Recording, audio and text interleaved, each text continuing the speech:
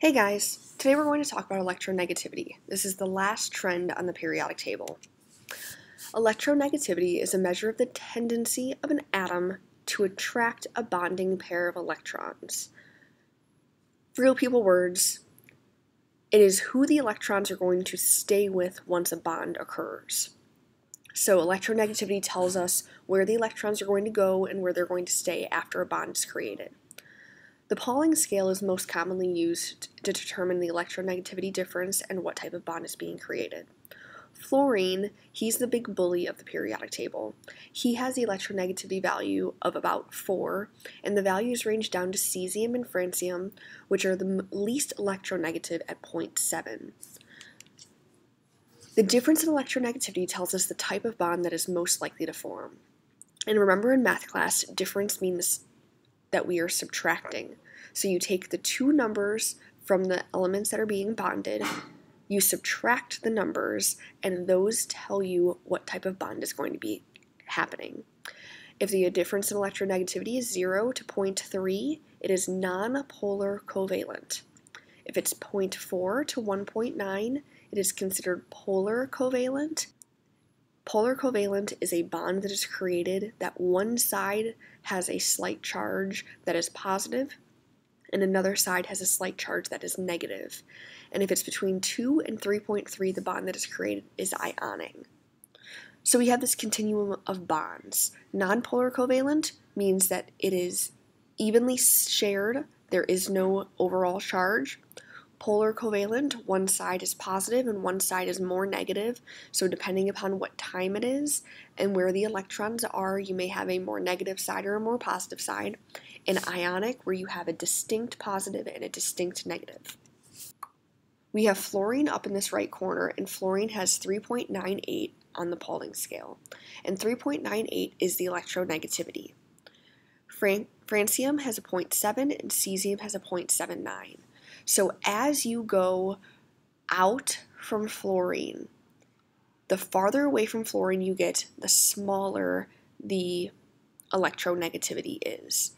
So electronegativity increases left to right, it gets bigger as you go this way, and bottom to top. So it increases, the number gets bigger and bigger and bigger, bigger and bigger the closer you get to fluorine. So nonpolar covalent. This is what happens when the electronegativity is less than 0.3 or 0.4. This means that the electron spends equal amounts of time around each atom. So if we have chlorine as an example, chlorine has one pair of electrons that end up being shared between the two atoms. And this pair of electrons are going to go around chlorine, and then around the next one, and then around the first chlorine, and then around the second one. And they keep making this figure 8 because they are spending equal time around each element. Now I like to equate this to having divorced parents, but they have joint custody. So you spend 1 week at your mom's house, 1 week at your dad's house. 1 week at your mom's house, 1 week at your dad's house. Polar covalent is when we have the difference of electronegativity between 0.4 and 2, and we have electrons that spend unequal amounts of time around each atom. So water is a really good example of this. We have two H's and an O.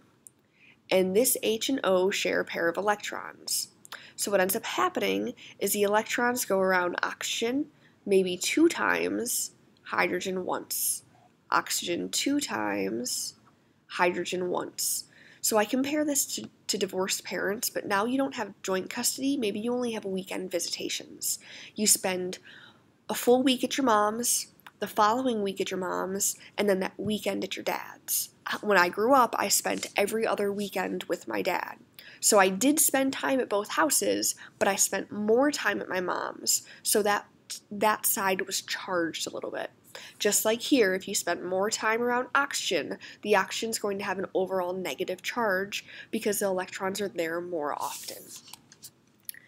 Ionic bonds are when electrons are completely stolen. So the difference of electronegativity is above 2.0, and these are ionic bonds. This means that the electrons only spend one time around one atom. So this would be a single parent household. Maybe one parent's not in the picture, or they moved away, or they're in the military, or for whatever reason, they're not here. And when we have sodium and chlorine, sodium's electron leaves sodium's outside shell and joins chlorine's outside shell. And when this happens, the electron no longer spends any time with sodium. It is now with chlorine all the time. So this is a single custody household. So again, you're going to be given the numbers of electronegativity values for individual elements. You're going to take the elements that are bonding, subtract those values, and once you subtract those values, you are going to be able to determine what type of bond is being formed. So again, the overall trend. The most electronegative element is fluorine. Fluorine is the bully. He steals everybody's lunch money. If you remember that, everything becomes easy because electronegativity must increase towards fluorine. As you get closer to fluorine, the electronegativity value goes up. So again, we're going to look one last time at the periodic table.